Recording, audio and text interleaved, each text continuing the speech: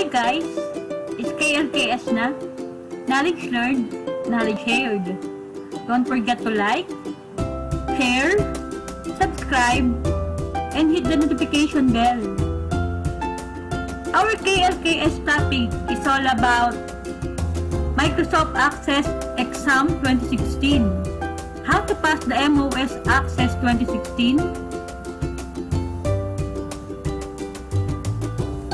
The candidate must know how to create table, manage query, enhance form, submit report. KLKS na tayo!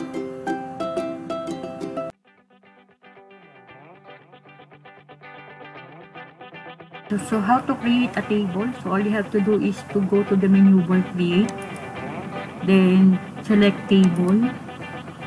So once you do have your table 1, you can now save your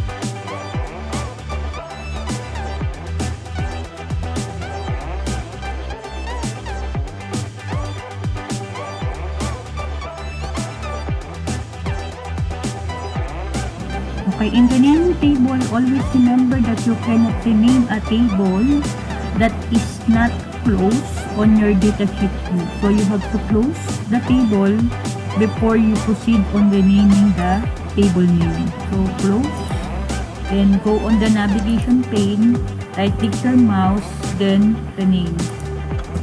In the table only, on the book subject, you have to replace existing computer to programming. So you have to click the column book subject.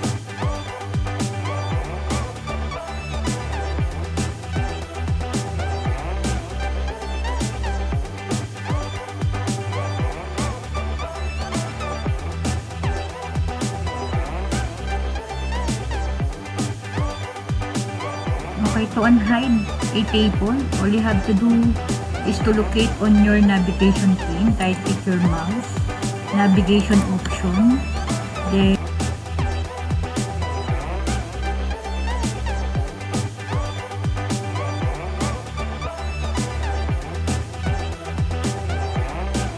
how to create book description on your table. Click on your table books, right click your mouse, choose table properties.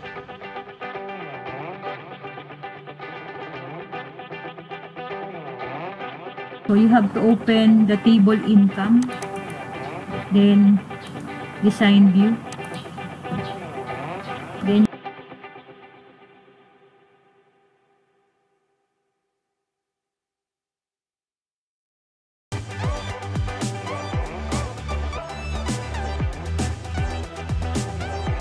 how to get the total of the salary. So using the menu bar tool, click total.